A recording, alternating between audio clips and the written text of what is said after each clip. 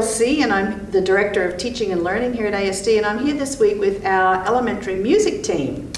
And the reason I'm here is because earlier this week I had a lovely email from Sinai, who was emailing me to tell me about the experience that she had with her learning, her professional learning this summer. So Sinai, would you like to tell us a little bit about what you did? Of course, I'd love to. So I went to International OFF course in San Francisco, and to learn the OFF approach, it's a way of teaching music to children through movement, speech, rhythm, melody. It incorporates every aspect. And every morning we started the class singing and doing the movement.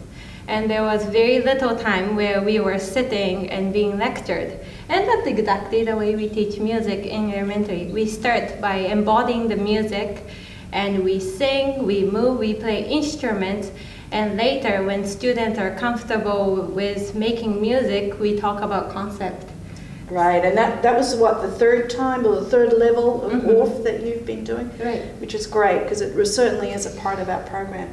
And Britta, do you want to tell us what you did this summer? Sure. I completed my master's degree in music education this summer. It was kind of like Sinai. Course that was 3 years. Mine was also 3 summers, and each summer had different courses depending on the courses available. Early elementary courses or upper elementary, and we learned about ORF and Kodály, another very big approach for music education, and lots of new ideas of how to get children engaged in the classroom. Great.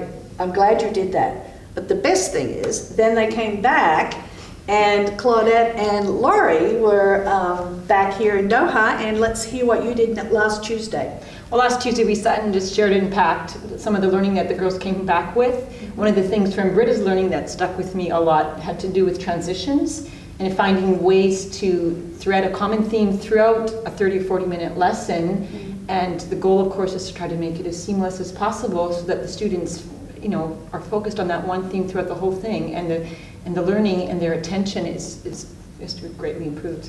Great. And Claudette?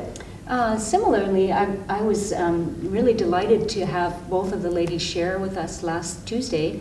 It's wonderful that we can collaborate the way we do, so that if 1 or 2 people get some professional development over the summer, then we all can benefit from it. And in fact, I've already used some of the strategies that they shared with us, and some of the songs as well. So it's been wonderful. So thank you, and thank you for sharing. And that's exactly the sort of things that we do on Tuesday afternoon when you wonder what we're doing. We have a lot of collaboration across teams and a lot of sharing. So thank you very much for all you do, ladies. Thank you.